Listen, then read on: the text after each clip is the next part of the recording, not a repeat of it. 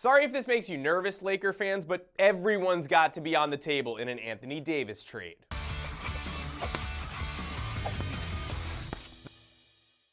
The Brow has finally put the ball in motion, declaring to the Pelicans that he wants out just in time to give LeBron and the Lakers an exclusive negotiating window of sorts. Despite a few odds and ends contenders, it really comes down to the two historical powers of the two conferences, the Lakers and Celtics, in these conversations. But unless they unload Kyrie Irving before July 1st, the Celts legally can't make a deal for this game changer.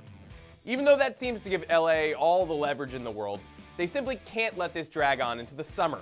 There's no time to get precious with your prospects. It's got to be whatever that takes, whether that's Lonzo, Ingram, Kuzma, Hart, or three of the four.